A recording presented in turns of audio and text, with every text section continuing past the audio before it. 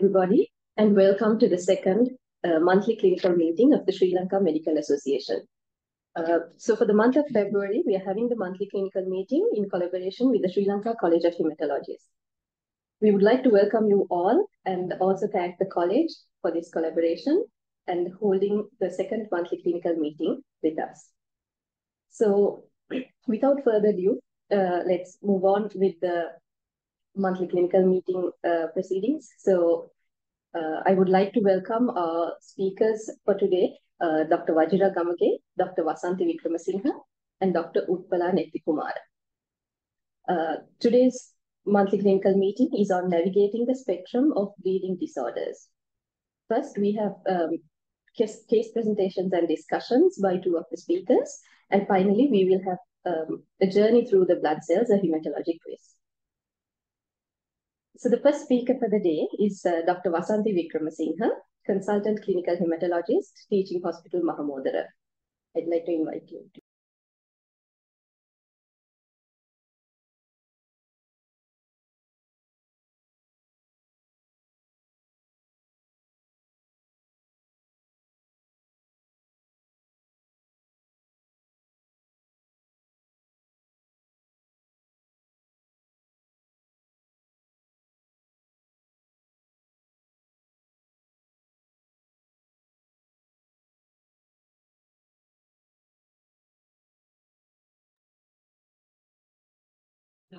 I'm Dr. Vasanthi Wickramasinghe, Consultant Clinical Hematologist at Teaching Hospital, Mahamodara. So for this forum, we selected the topic of bleeding disorders. And I think it's an important topic because the clinical presentation of patients with bleeding problems could be quite variable, and the initial encounter of this patient could be with any of us. Therefore, it's important that all of us have a good understanding of suspecting a significant clinical bleeding issue problem, and also to do further reference.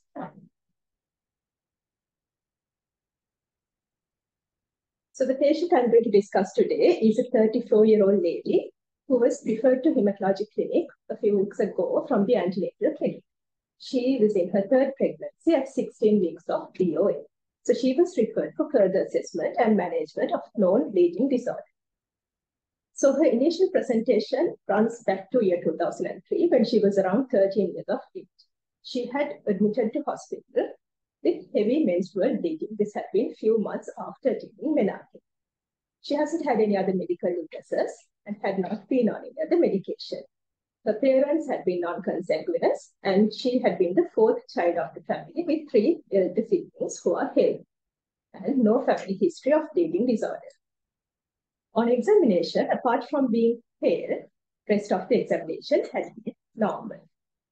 Since dysfunctional uterine bleeding and menorrhagia is quite common around this age group, this had not been given much significance, but managed symptomatically with tranexamic acid and iron replacement.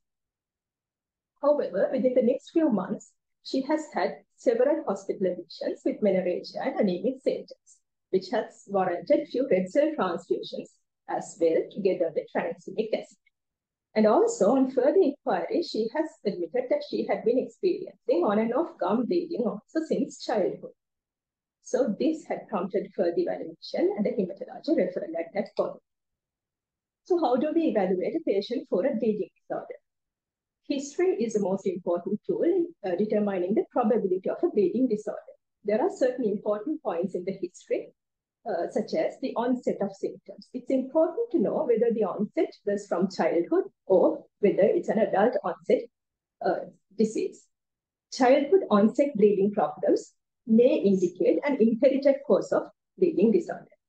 And also the duration of symptoms and whether the bleeding was spontaneous or provoked. Spontaneous bleeding may point towards a severe sort of bleeding. Type of bleeding is also important, especially whether the bleeding was only mucosal or visceral, or whether the patient has had both sorts of bleeding. Mucosal bleeding only is mostly seen with platelet disorders and vessel wall problems, whereas visceral bleeds like haematologists and muscle bleeds, etc., can be seen in clotting factor deficiency. Severity of the bleeding problem is also important, and also how the patient had faced previous hemostatic challenges. The medical history is important, especially with regards to diseases which are associated with hemostatic dysfunctions like liver disease, renal disease, malignancies, thyroid disease, etc. And also the medication the patient is on, medication like antiplatelets, anticoagulants, and also other over-the-counter medication the patient might be on, and herbal and Ayurvedic medication, which can interfere with hemostasis. Family history is important, and if the family history is suggestive of a familial cause, we can look into the inheritance pattern as well. So how do we know whether a bleeding is significant? Because bleeding symptoms could be subjective from person to person and also to the assessing physician. What I consider as bleed might not sound significant to another person. Therefore, is there a method of uniform bleeding assessment? So in this regard, there are few bleeding assessment tools developed, and one such tool which is widely used is the ISTH BASCO, that is the International Society of Thrombosis and Hemostasis bleeding assessment tool. So this includes 14 categories of bleeding, and you are given a score for each category according to the severity and frequency of bleeding. For an example, if you take menorrhagia, you are given a score of 0 to 4 according to the severity of bleeding. Likewise, for each category, you are given a score and the total is added. And if you are a man and you have a score of 4 or more, or if you are a woman and you have a score of 6 or more, that's considered abnormal, which warrants further evaluation. So the higher score for the females is because they face more hemostatic challenges throughout life than men, like pregnancy and menstruation. For children, a score of 3 or more is considered abnormal. This score also has some limitations. For example, it's relatively insensitive to children and also to acquired bleeding disorders. However, keeping those caveats in mind, we should try to use these bleeding assessment tools whenever we evaluate a patient for bleeding. So coming back to the patient, so her presentation had been with menorrhagia and gum bleeding. So what are the possible causes for this? Broadly thinking, we can think of local or structural causes and hemostatic dysfunction. So she had been evaluated by the gynecology team extensively, and they have assessed her, and gynecological assessment had been normal. And also she's had dental assessment and excluded local oral cavity problems, which could give rise to dental gum bleeding. So then we are left with the hemostatic dysfunction. This is mainly for the benefit of the trainees. We all know that hemostasis is comprised of primary hemostasis and secondary hemostasis. When a vascular injury occurs, the first thing which occurs is vasoconstriction, and then the platelets come into play and they interact with von Willebrand factor and the exposed subendothelial collagen, and they form a platelet plug. This is known as primary hemostasis. The clotting cascade comes into the play after that, and they form a fibrin clot. And this is strengthened by factor 13 and gives rise to a stable fibrin clot. Finally, fibrinolytic pathway takes over and degrades the clot. Therefore, defects in any of these steps, vessel wall integrity, the number and function of platelets, quantity and quality of blood factors, or fibrinolytic pathway defects can give rise to bleeding problems. So how do we do further laboratory assessment? Should always be guided by history and examination. So going back to the patient's initial presentation, her full blood count had shown hypochromic microcytic anemia with normal white blood count, thrombocytopenia with the platelets around 80 to 100 with raised MPV, mean platelet volume, meaning a large platelets. So the blood picture had confirmed hypochromic microcytic anemia with features of iron deficiency and macrothrombocytopenia.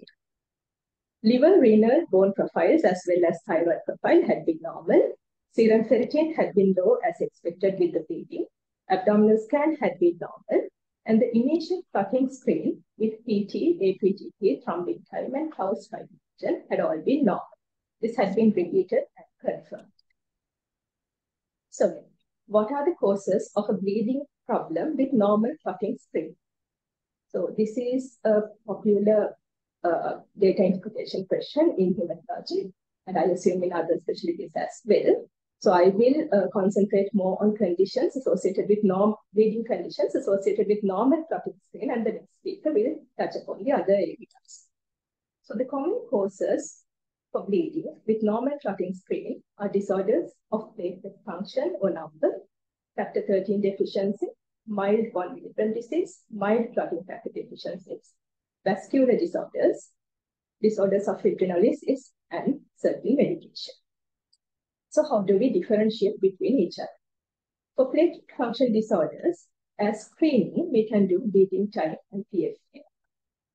And for confirmation, like transfusion aggregometry, flow cytometry, nucleotide assays, and genetic tests, and such investigations can be done.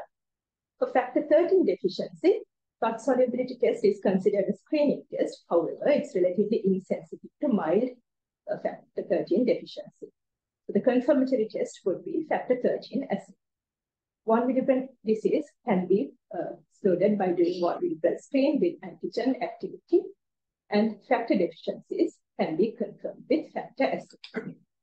So for this patient at diagnosis, the bleeding time had been more than 10 days, which is prolonged. Blood solubility test had been negative, and von Willebrand screen had been completely normal.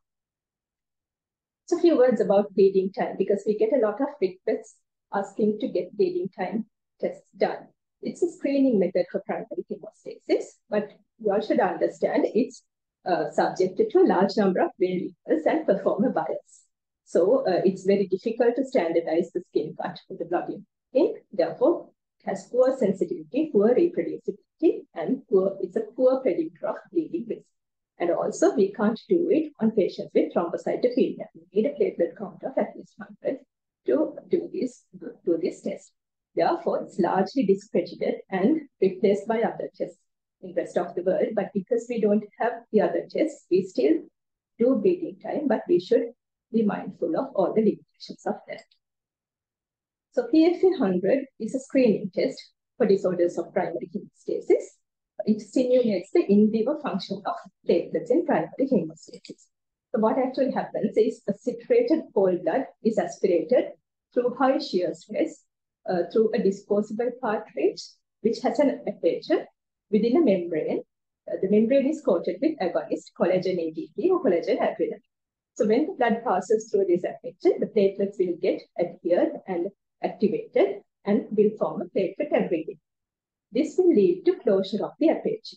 So the time taken to the closure of the aperture is measured. Light transfusion aggregometry is considered the gold standard for evaluating platelet function. So if I'm to explain the principle very simply, you have a sample of platelet-rich plasma of the patient, and you transmit light through the sample and add various agonists. So when the agonists are added, if the platelets are functioning properly, they would get activated and will form platelet aggregates. So the sample would become more clear and more light would be transmitted through the sample. And this would be detected by a photodetector. On the other hand, if platelet aggregates are not formed, the sample would be turbid and more light would be absorbed to the sample and the transmission would be missed. This also shows the same thing. So classically, you get a biphasic aggregation pattern, a primary wave and a secondary wave. Primary wave reflects the response with the addition of exogenous agonists, and the secondary wave reflects the secretion of endogenous agonists after platelet activation. So there are strong agonists and weak agonists, and they can be used in various concentrations as well.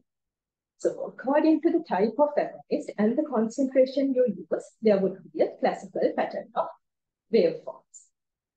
And depending on the platelet function defect you have, there are characteristic light transfusion aggregometry patterns.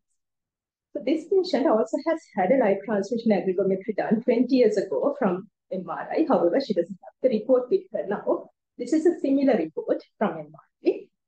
So this shows normal response with AGP, low dose and high dose, arachidonic acid and collagen, but absent response with ristocetin. So what is ristocetin? It's a glycopeptide antibiotic that causes von Willebrand factor to bind to platelet glycoprotein 1b receptor. Therefore, an absent response to risdosity with normal response to other agonists could happen in two conditions. One, a defect in the 1 bilirubin factor. Two, defects in platelet-like protein 1b receptor. An inherited cause for this would be Bernard-Soulier syndrome. And also, to differentiate between these two, we can do light transmission aggregometry mixing with normal plasma. Just like we do 50-50 mixing for prolonged PT or APTP, we can also do light transmission aggregometry with mixing the sample with normal plasma. So if there is a deficiency of 1 bilirubin factor, adding normal plasma would replace 1 bilirubin factor and there would be a correction of light transmission aggregometry. However, this patient hasn't had any correction and also her 1 bilirubin assay was normal. Therefore, a diagnosis of Bernard-Soulier syndrome has been made. So what happens in Bernard-Soulier syndrome is there is a defect in the platelet-like protein 1b 9-5 complex, which is the principal site in mediating interaction of platelets with 1 bilirubin factor. Therefore, there would be impaired primary hemostatic response leading to bleeding. It's an autosomal recessive condition, and characteristically, they have giant platelets with mild to moderate thrombocytopenia. The reason for this is most likely because this glycoprotein complex is located in the platelet cytoskeleton, giving rise to structural changes leading to large platelets, and also it's essential for the production of platelets from megakaryocytes, leading to thrombocytopenia in this condition. So it's important to differentiate Bernard-Soulier syndrome from other causes of macrothrombocytopenia and also from ITP to avoid inappropriate therapies. ITP, which is a common condition, can also present with similar features, bleeding and large platelets. However, it's always a diagnosis of exclusion. And also, we all know that we don't see much bleeding with ITP when the platelets are more than 50 or so. Other confirmatory study, platelet flow cytometry, looking for the absence of platelet-like protein 1b or genetic test. So how do we manage these patients? The definitive management might vary according to the precise diagnosis. However, the general principles of managing patients with inherited bleeding disorders are the same. So all patients should be registered at a hemophilia clinic, and they should be well educated about the condition, especially the lifestyle modifications, what to do and what not to do, and about the importance of dental care, regular dental care, and also immunization against hepatitis B and the need for annual liver function tests because they are more prone to get blood and gut product transfusion. Also, HLA typing should be done at diagnosis because they are more prone to develop HLA antibody. So few therapeutic agents which are used in these disorders are antifibrinolytic, like tranexamic acid, and also desmopressin, which is a synthetic vasopressin analog. Recombinant factor 7A can also be used in major bleeding situations. And platelet transfusions should be limited to high bleeding risk situations. That is because they can lead to alloimmunization and also other transfusion-related side effects. And ideally, they should be given HLA-matched platelets. Dental procedures and minor surgeries can usually be done under tranexamic acid cover, starting pre-procedure and continuing for a few days with additional local hemostatic measures. And major surgeries always need communication between surgeons, the hemophilia center, and the transfusion services. Again, tranexamic can be given pre-procedure and continuing for 1 to 2 weeks. And HLA-matched platelet transfusions can be given immediately prior to the procedure. And also further transfusions according to the clinical need. For uncontrollable bleeding and massive bleeding, you can use recombinant factor 7A as well. So how do we manage pregnancy? It's important for this patient as well. So there should be close collaboration between all the relevant teams, and there should be a detailed written management plan for delivery well before the expected date of delivery. And also there should be a management plan for the neonate. It's important to look for consanguinity between the patient and the partner, because if so, there is a risk of having an affected baby of this autosomal recessive condition. So the mode of delivery is according to the obstetric indication, and we can usually give HLA matched platelets or prior to the delivery or cesarean section, and also can consider recombinant factor 7 in certain situations. Tranexamic acid should also be used together with the above. Regional anesthesia is usually contraindicated in these conditions. And also we should keep in mind that these patients are at risk of developing delayed postpartum hemorrhage. Therefore, they should be monitored and the tranexamic acid should be continued at least for 2 weeks. And another important thing is because these mothers lack certain glycoprotein 1b, they can develop HPA, platelet antibodies against these antigens. And the neonate is at risk of developing neonatal alloyment thrombocytopenia. So what is the management for our patient? So she is currently 20 weeks pregnant, and her first pregnancy had been a normal vaginal delivery, and HLA matched platelets have been given before the delivery. Second pregnancy has ended up in an emergency section due to obstetric indications. So it's not very clear whether the patient received HLA matched platelets or random donor platelets at that point. And there's no consent with the partner. At present, she doesn't have any bleeding symptoms, and still she has an iron deficiency anemia with a hemoglobin of around 9. Her platelets are in the range of 50 to 60.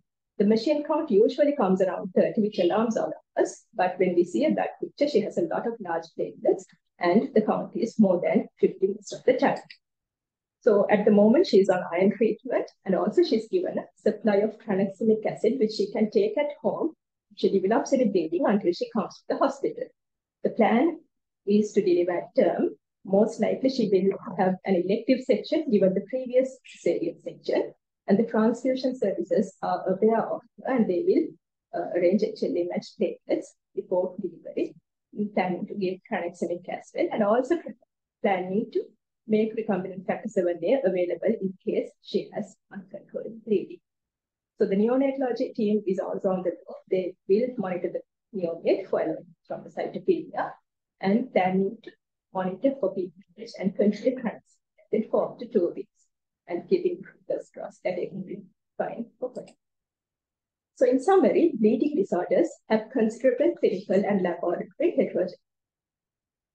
Comprehensive history is the key to diagnosis of bleeding disorders, and it's all important that we use standardized bleeding assessment tools whenever we are evaluating a patient for bleeding. The investigations we do should be logical and structured to avoid unnecessary expensive investigations, but at the same time to avoid delays in diagnosis. So the investigations should not be interpreted in isolation, but should be repeated and confirmed, and also interpreted together with the clinical context. And multidisciplinary collaboration is essential for effective management of patients with bleeding disorders. So that's the end of my presentation. Thank you.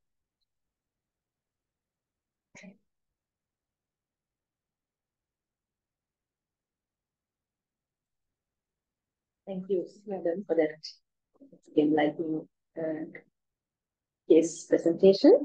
So next up is Dr. Vajira Gambhir, consultant clinical hematologist from the teaching hospital Karakutia. She will also be discussing on another case presentation.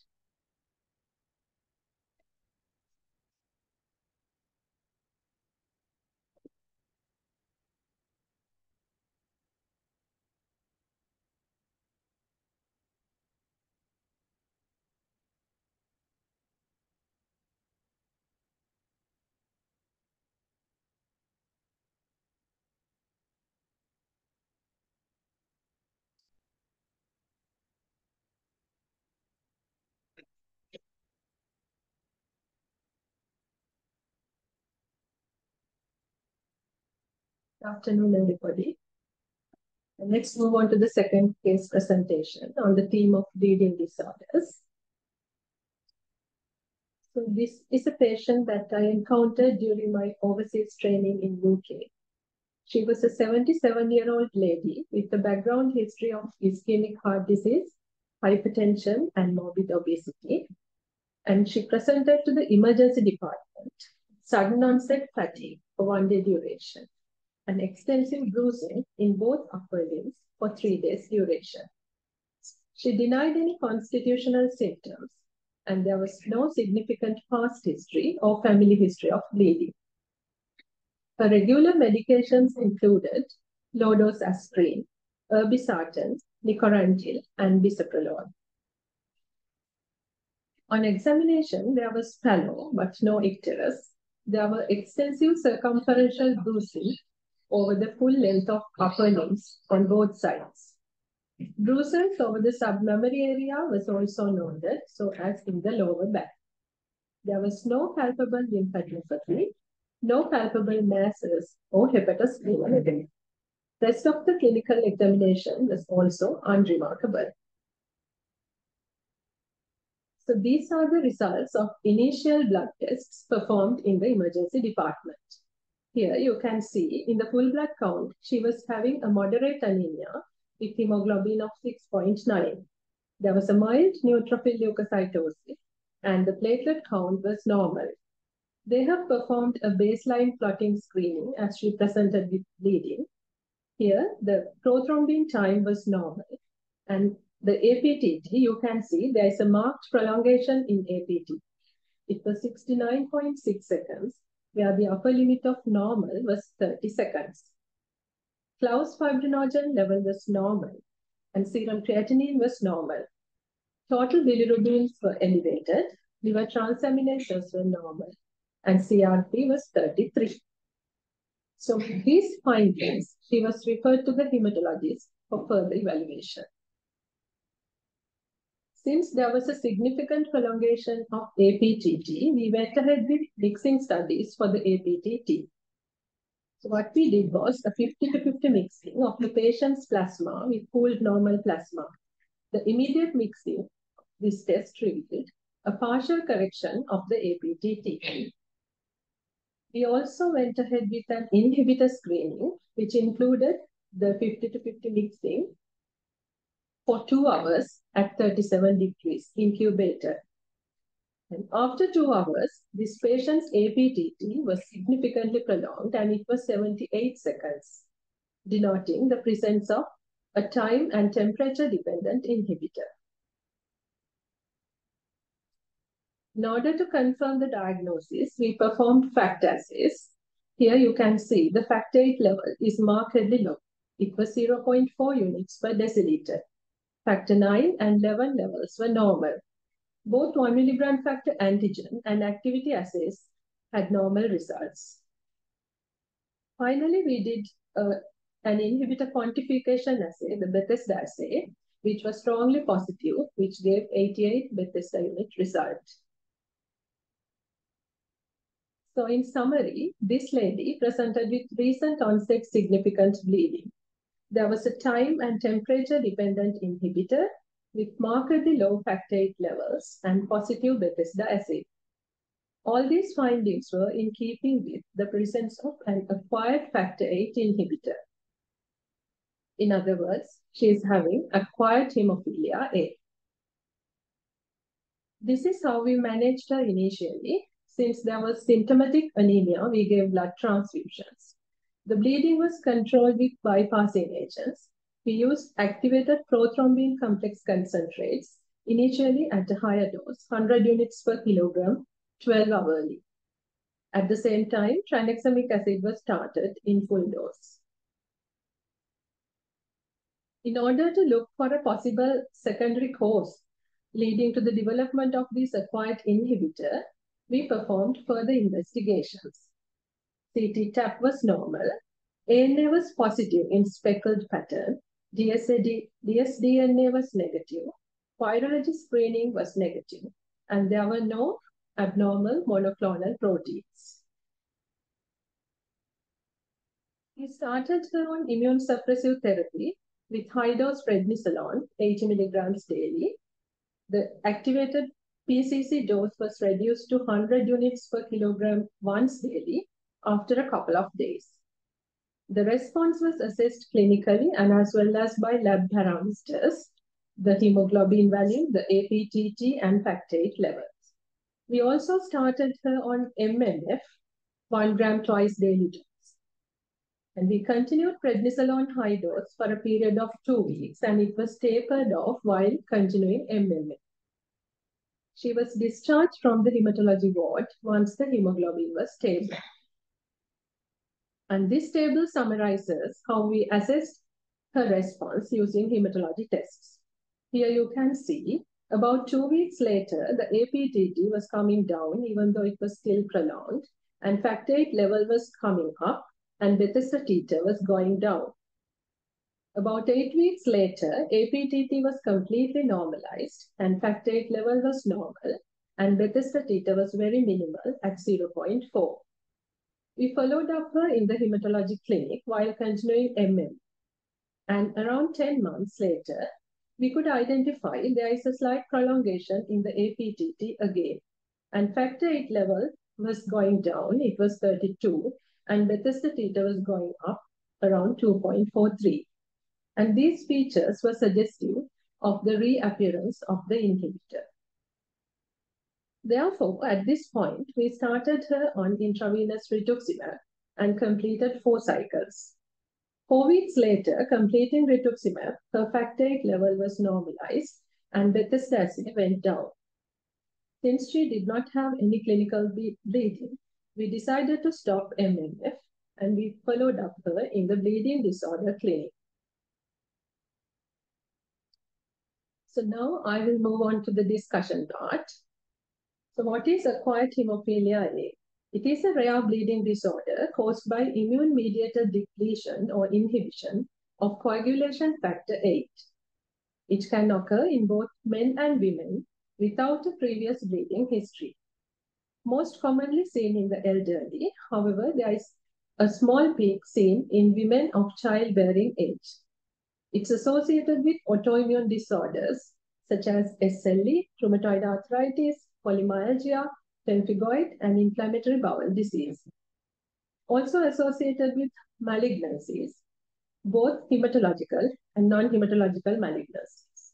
Pregnancy and also drugs such as penicillin, sulfur drugs, phenytoin, methyl 2 In addition, certain anticoagulants and antiplatelets are also reported to be associated with this condition, leading to a delayed diagnosis.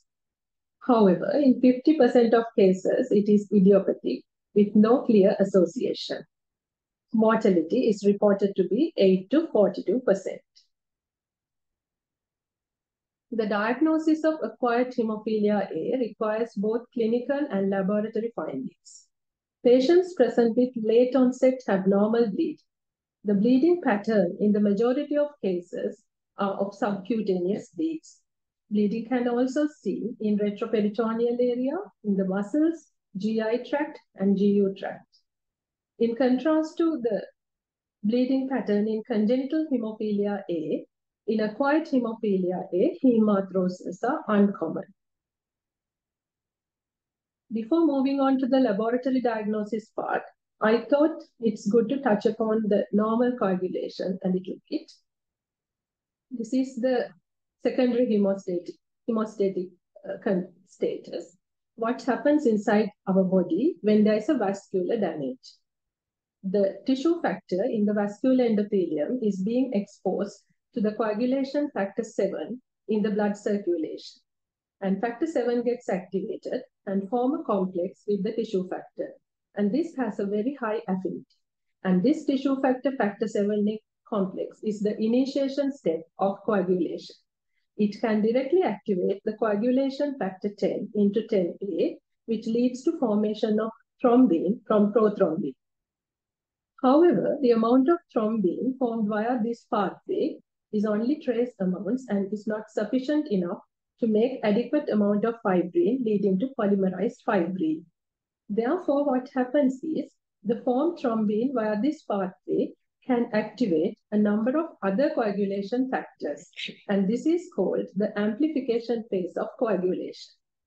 It can directly activate factor 11, leading to 11A, activate factor 8 into 8A, and also activate factor 5 into factor 5A. Factor 5A is the cofactor for factor 10A. So, with the exponential activation of this number of coagulation factors, there will be formation of large amount of thrombin, which leads to formation of fibrin from fibrinogen. This leads to formation of polymerized fibrin and a stable fibrin clot. So in our body, There is an initiation step for the coagulation, which is followed by the amplification phase. This is the traditional cascade system of coagulation, which all of us are aware of, where you have your intrinsic pathway, extrinsic pathway, and the final common pathway. The intrinsic pathway is initiated by the contact activators, and then from pre-kallikrein into kallikrein, factor 12, 12A, 11, 11A, 9, 9A, and 10, 10A, finally thrombin and fibrinogen. Actually, this traditional concept of coagulation is not actually what happens inside our body. However, it's an important tool for understanding and interpretation of the common coagulation tests performed in clinical practice. For example, from the APTT, we assess this intrinsic cascade of coagulation.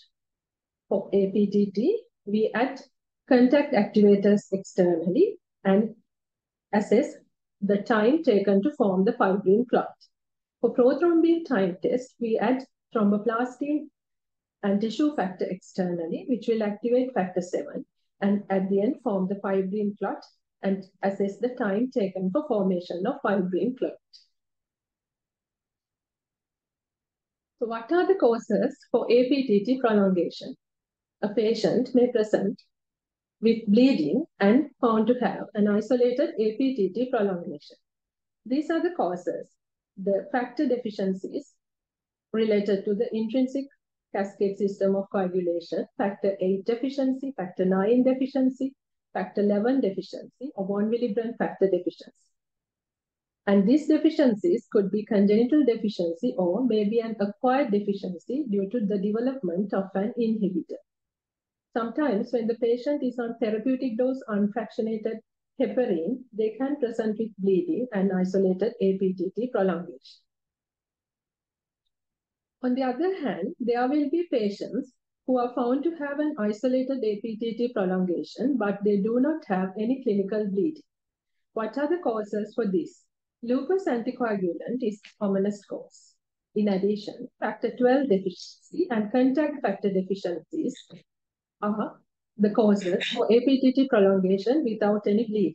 If you can remember, the factor 12 and other contact factors do not contribute to the in vivo hemostasis, but they are contributing for the clot formation in the APTT test, the in vitro hemostasis. That's why the patients will have APTT prolongation, but no clinical bleeding. And the commonest and the only cause for isolated PT prolongation is factor 7 deficiency, could be due to congenital or acquired deficiencies. Some patients will present with prolonged PT and APTT both. This could be due to the deficiencies of coagulation factors of the common part, factor 2, factor 10, and factor 5 deficiencies due to congenital or acquired causes. And there is another condition called combined factor 5 and 8 deficiency, occurs due to genetic mutation. Acquired factors such as multiple clotting factor deficiencies seen with liver disease, vitamin K deficiency, and warfarin treatment are also causes for prolonged PT and APT.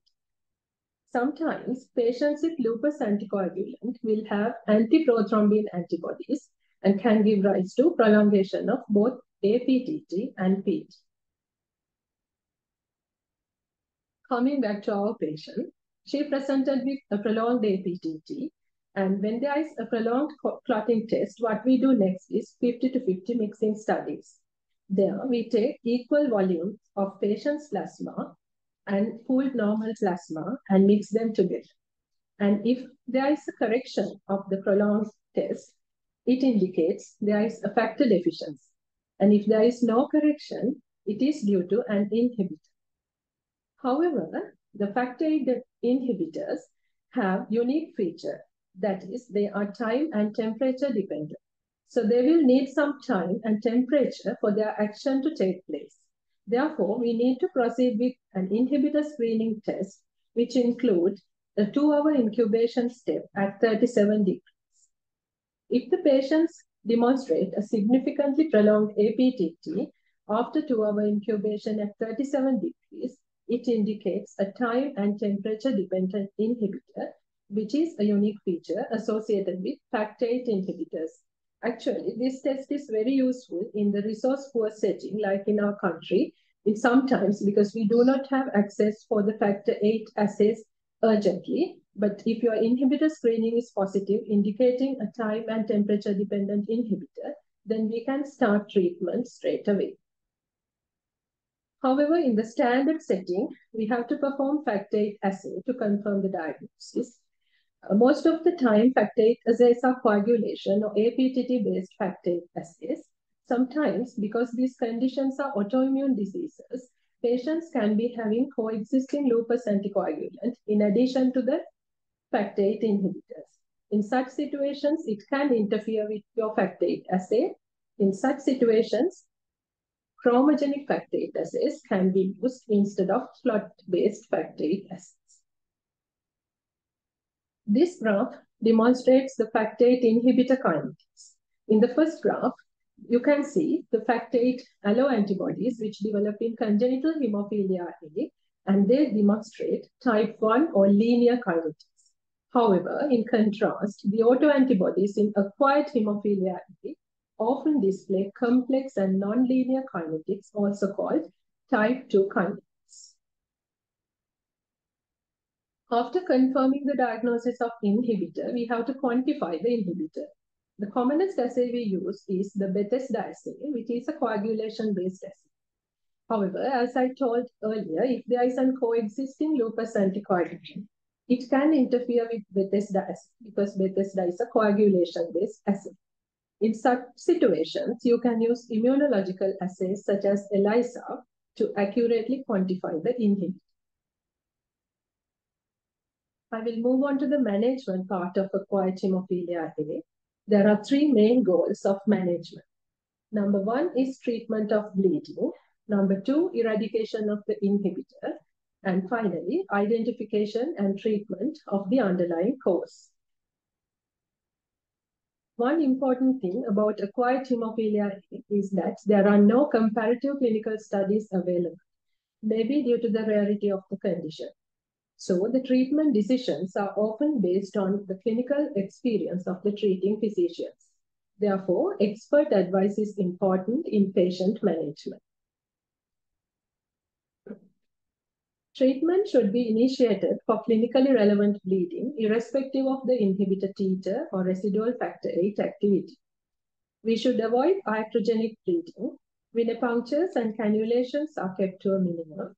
Blood pressure cuff applications and blood sugar monitoring are performed only if clinically indicated. We should avoid intramuscular injections, and we should keep in mind to avoid invasive procedures unless they are essential. There are various hemostatic agents recommended for the treatment of bleeding in acquired hemophilia A. However, efficacy of these hemostatic agents is unpredictable, could be due to the complex kinetics of these inhibitors. None of these are universally effective. There are two main types of agents recommended as first-line hemostatic agents in acquired hemophilia A. These include the bypassing agents and recombinant porcine factor VIII. There are two main bypassing agents. One is FIBA, factor VIII inhibitor bypassing activity, also called activated prothrombin complex concentrate. The other bypassing agent is recombinant activated factor VII. Then the recombinant porcine factor VIII, which is the trade name is Obicer, also approved as the first-line hemostatic agents in acquired hemophilia A. Sometimes there is a place to use human factor VIII in high doses with or without immunoabsorption. If your bypassing agents are not available or if there is no response to the bypassing agents and your inhibitor titer is low, then there is a place for high doses of factor VIII. You can use tranexamic acid as an adjunct therapy. It's considered in all types of bleed except renal tract bleeding. However, there is no place for IVIG or desmopressin in the management of acquired hemophilia A. Little bit about the bypassing agents. These are called bypassing agents because they can achieve the hemostasis, they can form thrombin and then fibrin clot without using factor 8. FIBA contains coagulation factors 2, 7, 9, and 10, and there is a large amount of activated factor 7A in FIBA. This recombinant factor 7A is an activated form of factor 7 manufactured by a recombinant technology. As I told before, both these agents can boost thrombin generation despite lack of activated factor 8A, 9A complex. These bypassing agents, either of them can be used as your first-line treatment option. The choice mainly depends on the convenience of dosing, whether to use a plasma-derived product or a recombinant product, and the cost and, of course, the availability. The initial dose for FIBA is 50 to 100 units per kilogram every 8 to 12 hours. However, the maximum dose has to be limited to 200 units per kilogram per day. In terms of recombinant factor 7A, the dose is 90 micrograms per kilogram. You have to give it every 2 to 3 hours because of the short half-life. After the initial bleed control, you can reduce the dose and frequency according to the individual response. Combined use of recombinant 7A and FIBA should be avoided, except in life or limb-threatening bleeding, unresponsive to each agent alone, because the incidence of thrombosis appears to be higher with the use of combined agents. Little bit about recombinant porcine factor 8 or Obizur. It is approved by the NICE in UK and also the European countries and USA. The efficacy of this is based on the lack of cross-reactivity between the recombinant porcine factor 8 and coagulation factor 8 antibodies.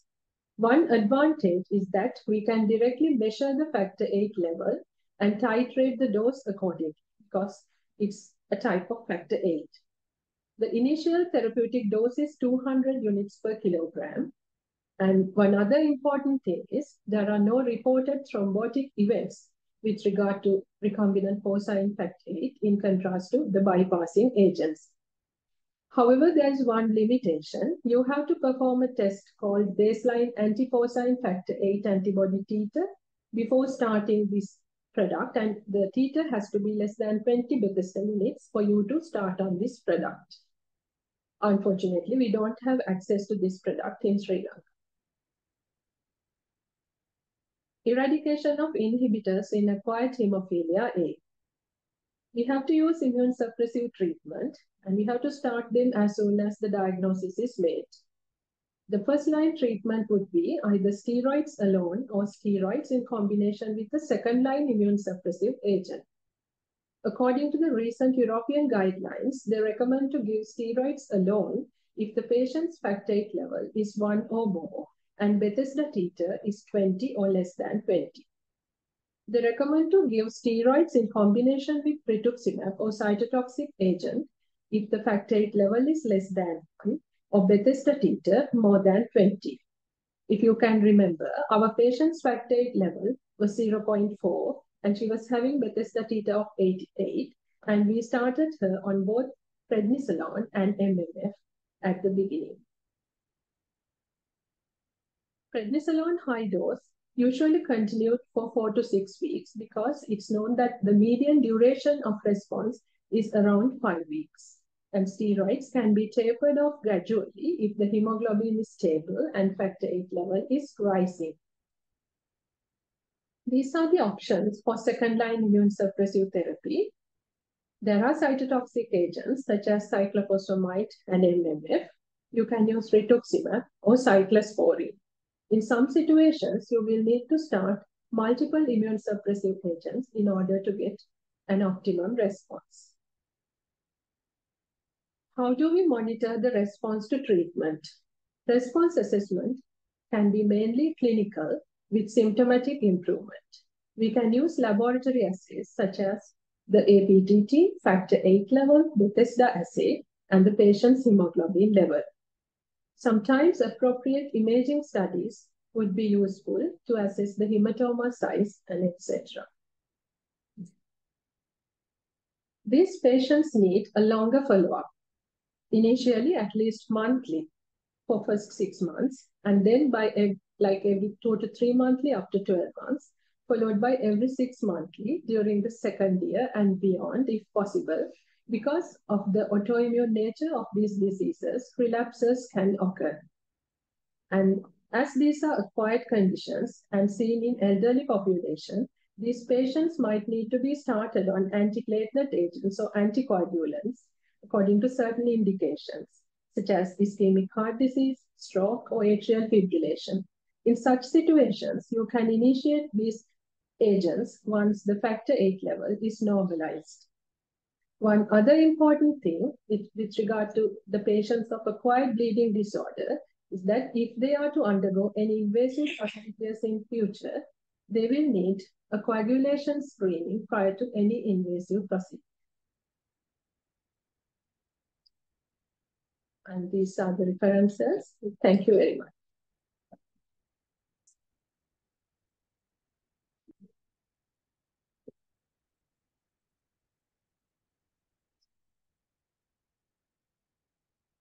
Thank you very much, Madam, for that talk. And finally, now it's going to be a quiz. And Dr. Utpala Nethikumara, lecturer, Department of Pathology and Forensic Medicine from the Faculty of Medicine, University of Moratuwa, will be conducting this session. We encourage you to post your answers through the online chat. And also, if you have any other questions to be directed to any of the three speakers, please post them towards the end of the chat, so towards the end of the meeting, so that we can answer them all at the end. For now, please join us and actively hope you can actively answer our questions on the quiz.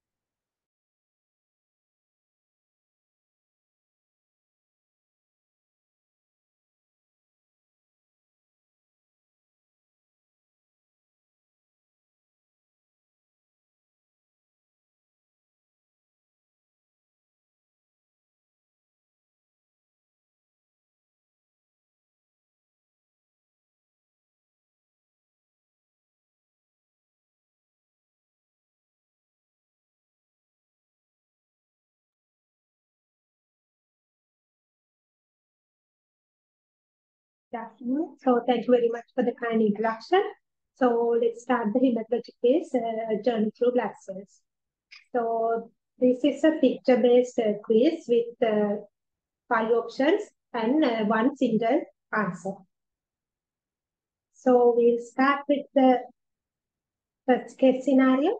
So this is a 30-year-old woman who presents with gradually worsening shortness of breath on exertion, and she has had menorrhagia for last 3 months, and examination is unremarkable except for pallor. So this is her full blood count. White cell count is 9 with neutrophil 5.1, lymphocyte 2.9, and hemoglobin is 71. Red cell count 2.4, hematocrit 22, MCV 69.8, MCH 20.1, MCHC 30, and RDW 20 with platelet count of 550. So we'll see blood film. So try to identify the abnormalities here. So I think for the hematologic trainees, it will be very easy.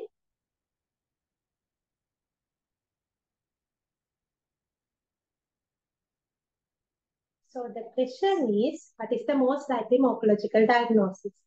So the options are anemia of chronic disease, iron deficiency anemia, lead poisoning, sideroblastic anemia or thalassemia trait.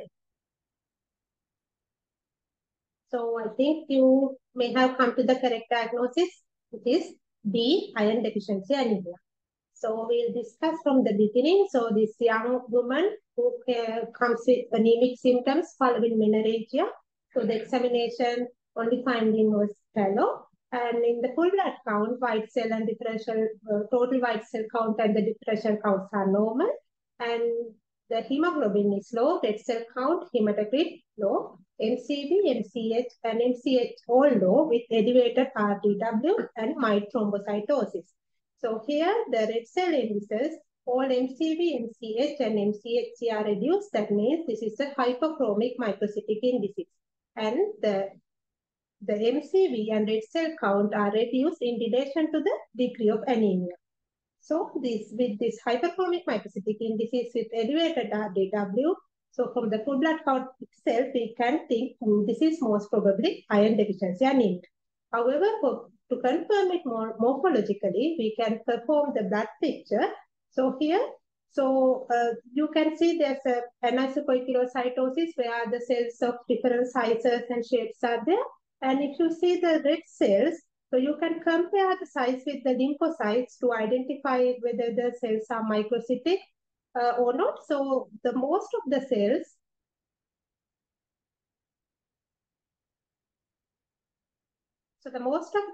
are, the size is smaller than the lymphocytes. That means the cells are microcytic. And if you consider the chromasia, so the normal red cells, on only the 1/3 of, there is the central fallow area is around 1/3 of the cell.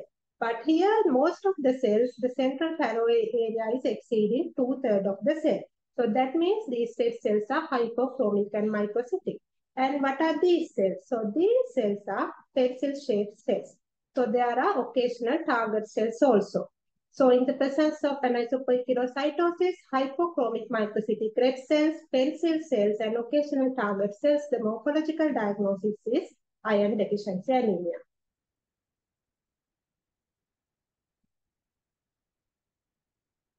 So the next question, again related to the same case scenario, which investigation you would perform to confirm your morphological diagnosis? A bone marrow examination, high performance liquid chromatography or HPLC, hemolytic screening, serum erythropoietin level, or serum ferritin. So I think it's easy because you already know the morphological diagnosis. So the answer is serum ferritin. So by serum ferritin, you can assess the iron status of the body. All the other investigations are not relevant in this patient. And make sure when you are performing the serum ferritin to avoid any acute illnesses like acute infection or inflammatory status, because serum ferritin is an acute phase reactant. So the false positive results, that means the elevated results can be there when there's an infection. So in that case, you can perform iron studies, including serum iron, total iron binding capacity, and transferrin saturation to confirm your morphological diagnosis of iron deficiency anemia. So let's move to the next. Prior to that, we'll see that more different types of hyperchromic microcytic anemia with morphology. So this indicate from a patient with sideroblastic anemia, where you can appreciate marked anisocoikilocytosis, many tiered of cells, elliptocytes, and irregularly contracted cells. So to confirm the diagnosis, you have to perform a bone marrow examination and demonstrate ring sideroblasts in the bone marrow with iron stain. So this is a blood film from a patient with lead poisoning, where you can appreciate the basophilic splitting is there. So that is the main feature that differentiates lead poisoning. And this is a blood film from a patient with hemoglobinopathy carrier state or thalassemia trait. Again, you can see the anisocoikilocytosis and many target cells, irregularly contracted cells, partial hemoglobinite cells are there. So to confirm the diagnosis, you need to perform HPLC or capillary electrophoresis. So this slide is from a patient with anemia of chronic disease. So there are some hyperchromic microcytic cells along with normochromic normocytic cells. So there, other than that, there are no much red cell changes. So I think you can understand now the importance of blood picture in differentiating different types of hypochromic microscopic anemia. So this is the second case scenario. A 15-year-old boy with history of transfusion-dependent anemia who defaulted follow-up and lost records, now admitted with anemic symptoms. He is pale, icteric, and has hepatosplenomegaly. His hemoglobin is 50 grams per liter. So you can come across this kind of patients in your wards and clinics. So this is the pre-transfusion blood film of this boy. See what are the abnormalities you can identify, especially with regard to the red cell morphology.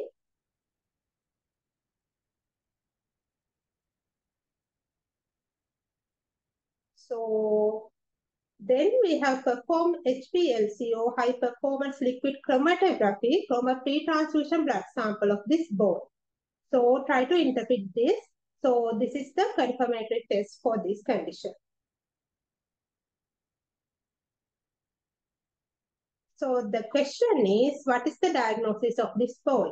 Is it alpha thalassemia major, beta thalassemia intermedia, beta thalassemia major, beta thalassemia trait, or else sickle cell anemia?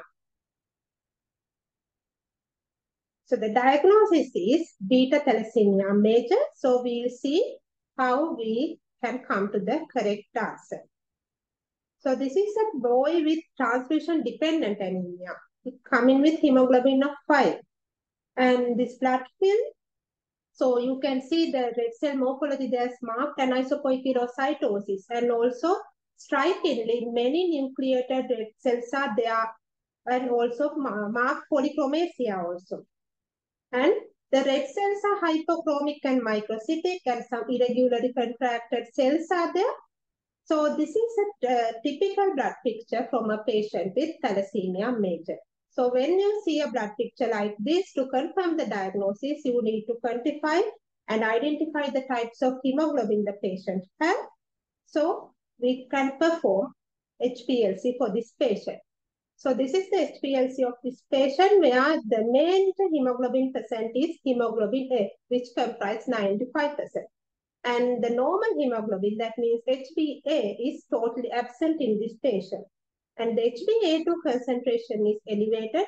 The normal level is up to 3.5%, but this patient has 3.9%.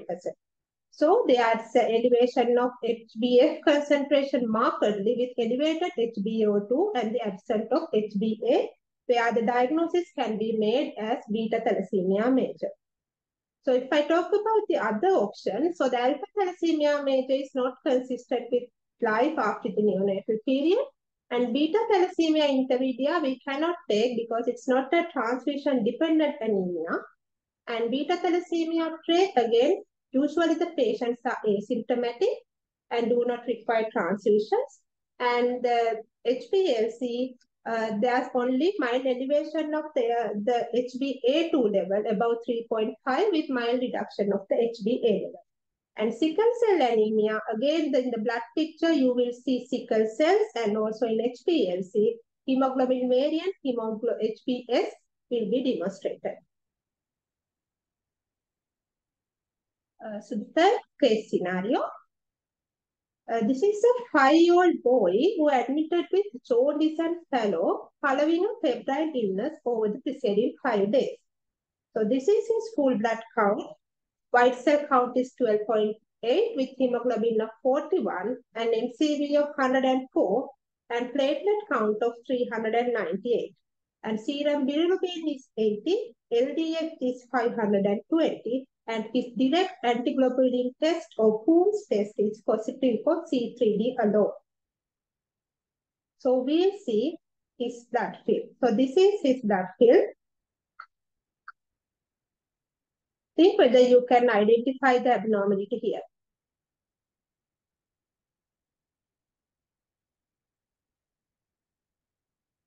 So the question is, what is the most likely diagnosis? Is it cold hemagglutinin disease? Is it hereditary spherocytosis? Is it glucose 6-phosphate dehydrogenase deficiency or G6PD deficiency? Is it paroxysmal cold hemoglobinuria or warm autoimmune hemolytic anemia? So what is the most likely diagnosis? So the most likely diagnosis is paroxysmal cold hemoglobinuria or PCH.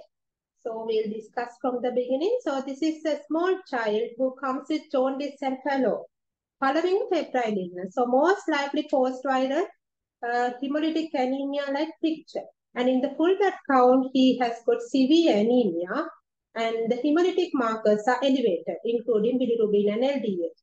And the direct antiglobulin test is positive. That means this should be a autoimmune hemolytic anemia, and it is all positive only for C3D. So this is most likely to be a whole type of autoimmune hemolytic anemia. So then we can move to the blood film. So you can appreciate some spirocytes with red cell agglutinations are there, but most striking abnormality is this. So what is this? So this is erythrophagocytosis, where the neutrophils has engulfed the red cells. So you can see the red cells within the neutrophils. So erythrophagocytosis is not a common finding in peripheral blood film, and it is not unique for the PCH as well. But if you find erythrophagocytosis in a peripheral blood film of a patient with cold type of autoimmune hemolytic anemia, it suggests more towards paroxysmal cold hemoglobinuria. And this PCH is common in childhood, and it can lead to severe intravascular hemolysis and severe anemia. So these are the blood pictures of the other options I have mentioned in the question. So this blood film is from a patient with hereditary spirocytosis, where the most of the cells are spirocytes and the other cells are polychromatic cells. The bluish color cells are polychromatic cells. So this is a typical blood picture from a patient with hereditary spirocytosis. So what about this one?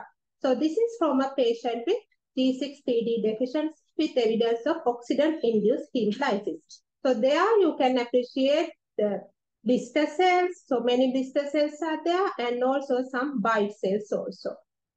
And this is from a patient with warm type autoimmune hemolytic anemia, where again you can see many spirocytes and also polychromatic cells. So sometimes it may be difficult to differentiate hereditary spirocytosis from warm type of autoimmune hemolytic anemia. So in that situation, you need to do family screening with blood films and also perform direct antiglobulin test. So this blood film is from a patient with cold hemoglobin disease. So it is very much evident that there are many red cell agglutinations throughout the blood film. So it is very important to have blood film to identify the different types of hemolytic anemias as well. So this is the fourth case scenario. So it is a 39-year-old previous healthy woman who presents with fever and acute onset mental confusion. So this is a full blood count, white cell count 9.8, HB 83, platelet 21, and her serum creatinine level is 125. So we'll look at her blood film. So this is it. So try to identify the red cell abnormalities and any other abnormalities present in this blood film. So the question is, what is the most appropriate management? So to know the appropriate management, you need to have a clinical diagnosis at this point. So whether you're going to arrange an urgent blood transfusion, whether to arrange urgent dialysis, to arrange urgent platelet transfusion, or arrange urgent therapeutic plasma exchange, or is it enough involved close monitoring of vitals? So what do you think the answer is? So the answer is to arrange urgent therapeutic plasma exchange because this patient is most likely to have thrombotic thrombocytopenic purpura or TTP. So if I go to the beginning of the case scenario, though this previously healthy woman comes with fever and acute onset mental confusion. That means acute onset neurological impairment. And in the full blood count, he has anemia and severe thrombocytopenia. And serum creatinine levels is mildly deranged. In the blood film, see, there are many red cell fragments. So these are red cell fragments or cystocytes. Other than that, you can appreciate the significant polychromasia also. Many reticulocytes are there. And also the platelet count is markedly reduced. So only 1 or 2 platelets per field. So this is a microangiopathic hemolytic anemia. So along with thrombocytopenia, and the patient comes with acute onset neurological impairment with mildly delayed renal function. So the most likely clinical diagnosis is thrombotic thrombocytopenic purpura. So you need to arrange an urgent therapeutic plasma exchange, otherwise the mortality and morbidity will be high. This is a medical emergency. So what about the other options? So urgent blood transfusion and urgent dialysis are not required. And what about the platelet transfusion? So the platelet transfusions are contraindicated in PTP unless there is clinically significant bleeding, life-threatening bleeding. And the involved close monitoring of vitals is not adequate. We have to act promptly with urgent therapeutic plasma exchange. The fifth case scenario, a 23-year-old man presents with fever and dyspnea, and on examination, he appears pale and unwell. He has several bruises. So this is his full blood count, white cell 9.2 with neutrophil 0.7 and lymphocyte 3.2 with hemoglobin 89 and platelet of 12. And this is his blood film. So there are some large cells there, so try to identify what they are. So the question is, what is the most likely morphological diagnosis? Is it acute lymphoblastic leukemia, acute myeloid leukemia, chronic myeloid leukemia, high-grade lymphoma, or myelodysplastic syndrome? I think it's an easy question. So it's acute myeloid leukemia. So this young man who comes with fever and anemic symptoms and several bruises. So the full blood count shows pancytopenia, then there's neutropenia, anemia, and severe thrombocytopenia. And in the blood film, there are these large cells with large nuclei. So these are blasts. So the nuclear pattern is, we called it as immature and very open chromatin pattern. And also there are prominent nucleoli also. So other than that, the presence of the cytoplasmic inclusion. So it is our rods. So presence of our rods we can morphologically diagnose as myeloblasts. So these are myeloblasts. Other than that, in the blood film, confirms the presence of severe thrombocytopenia. You cannot appreciate any platelets here. So in the presence of myeloblasts, the diagnosis is acute myeloid leukemia or AML. You need to confirm the diagnosis with immunophenotyping by flow cytometry and cytogen. So this is the sixth question and the last case scenario. A 45-year-old woman is incidentally detected to have an abnormal full blood count. Examination reveals splenomegaly. So this is her full blood count, white cell count 55, hemoglobin 110, and platelet of 600. And this is her blood film.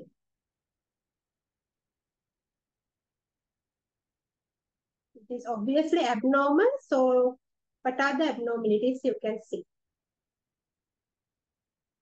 So the question is, what is the most likely morphological diagnosis? Bacterial infection, chronic myeloid leukemia, chronic lymphocytic leukemia, leukemoid reaction, or primary myelofibrosis. I think you could identify it correctly. So it is chronic myeloid leukemia or CML. So the patient was found to have this abnormal full blood count, which has leukocytosis with mild anemia and thrombocytosis, and she has splenomegaly also. And in the blood picture, I think you can appreciate there's a marked leukocytosis with full spectrum of granulocytic series can be seen in the peripheral blood. So there's mature neutrophils, band forms, metamyelocytes, myelocytes, and promyelocytes, and even blast stages can be seen even though it's not visible here. And also other significant thing is you can appreciate the peaks in mature neutrophils and myelocytes. So out of this granulocytic series, most of them are either mature neutrophils or myelocytes. And there's this eosinophilia along with eosinophilic precursors. So these pink, orangish color cytoplasmic granules, so these are eosinophil precursors. So with this background, so the most likely morphological diagnosis is CML or chronic myeloid leukemia. So it is important to differentiate leukemia reaction from CML because the management is totally different. So in the leukemia reaction also, you can see markedly elevated white cell count with left shift, but here there is mainly the band forms predominant and with some immature forms. And other than that, you can see toxic changes, including toxic granulation, neutrophil vacuolation, and Dolly bodies also, which are not seen in CML. And the eosinophilia and basophilia are not seen in leukemic reaction, and the platelet count can be variable, but the morphology is normal. In CML, usually the platelet shows large and giant forms with anisocytosis. The neutrophil alkaline phosphatase 4 is elevated in lymphoimmune reaction, and in contrast, in CML, it's reduced. Splenomegaly is usually absent in leukemia reaction, and in CML, you can see moderate to massive splenomegaly. And the genetic abnormality BCR-ABL1 translocation is only detected in CML. So this is the karyotype of this patient where you can appreciate the reciprocal translocation between chromosome 9 and 22 forming the Philadelphia chromosome with BCR-ABL translocation at the chromosome. So with that, I have come to the end of the quiz. Hope you enjoyed it. And these are my references. And I would like to thank the Sri Lanka Medical Association and the Sri Lanka College of Haematologists for giving us this opportunity. Thank you.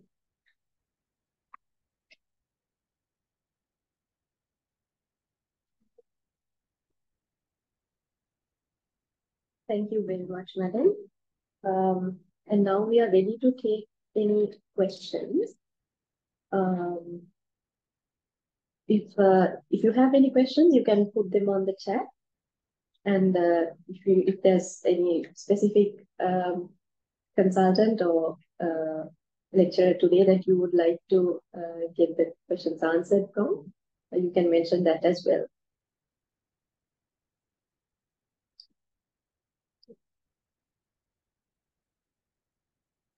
Or please feel free to unmute your mic and direct the question to us.